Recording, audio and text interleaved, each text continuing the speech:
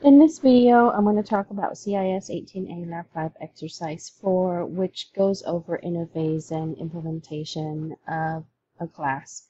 So we can use a file that doesn't have a body to be able to interface with another Java file.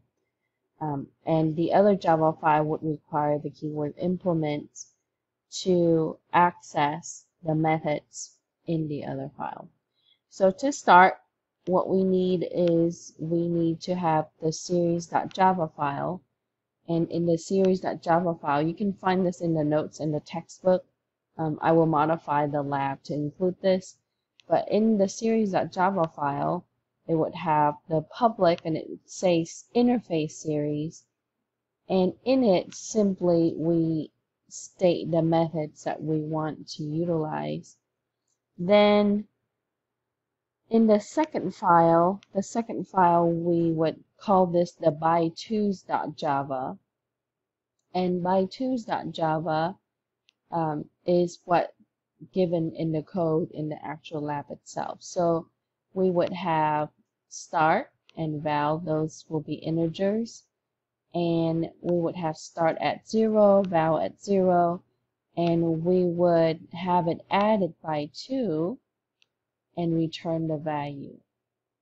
So notice that here we want to specify the public for each of the method, because now you're having two different classes working together and they need to be accessible.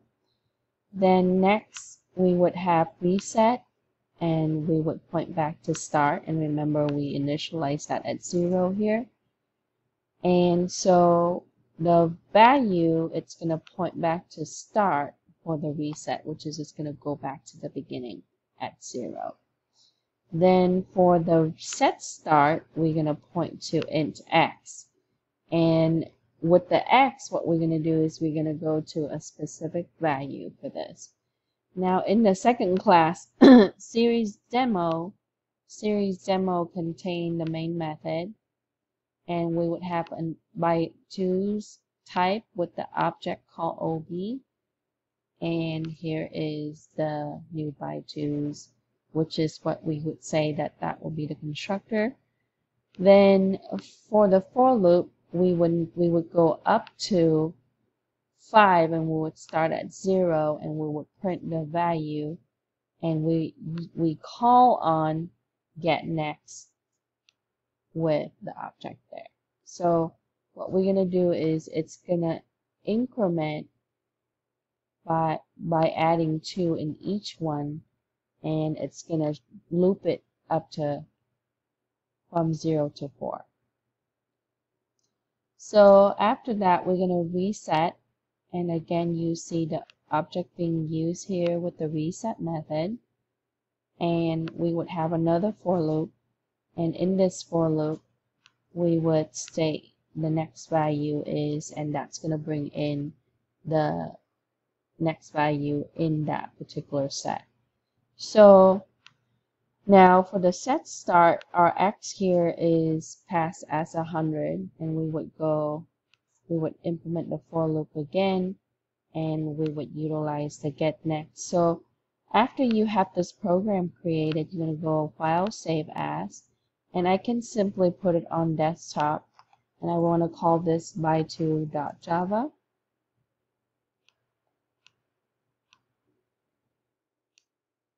And recall that we have the series file, so you need these two files together. So we want to go file, save as, and we want to call this series.java. Now technically you should put this into the series folder, and then you would point to the path of the series folder to be able to create it. Or if for this lab, you can simply put both of these files on the desktop. So after we have the file created in our text editor, we simply go to the location of the file, and we would issue the command javac to compile. And recall that the we have two files, series.java and by2s.java. So we want to compile by2s.java with series.java because they go together as you have them as interface and implementation. So once you successfully compile with no error, then you would run the program. And going back to the code, if you note, in the main we're using series demo, so we need to utilize this to be able to run. So we would do a Java command and we would say series demo. And our program outputs, as you note here, that the next value is 2, and it's going to add 2, so it's 4, add 2, so it's 6, 8, and 10, and then reset, it goes back to the 0 again, so it's have 2, 4, 6, 8, 10, and when it starts, instead of 0, it places in that 100, it's going to start at 100, it's going to add 2, so we have 102, 104, and 106, 108, and 110. Okay, so to really summarize this, number one, you need to have the series.java file together with the by2s.java file. And in the series, this one doesn't really have a body. It simply is just an abstract class, and you can utilize this to be able to interface. So, and then on the second file, it's the by2s file, and in this one, it has the body. It has also the main.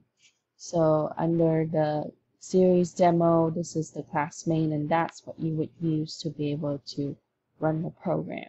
So we would save this program as class by2, so because it's by2s, we would save it as a by2s.java, and we would use series demo to run. So what we would have here is that we would compile two files together as long as they're in the same location, meaning that if they're both on the desktop, you simply cd to desktop, and then you would compile these two files together.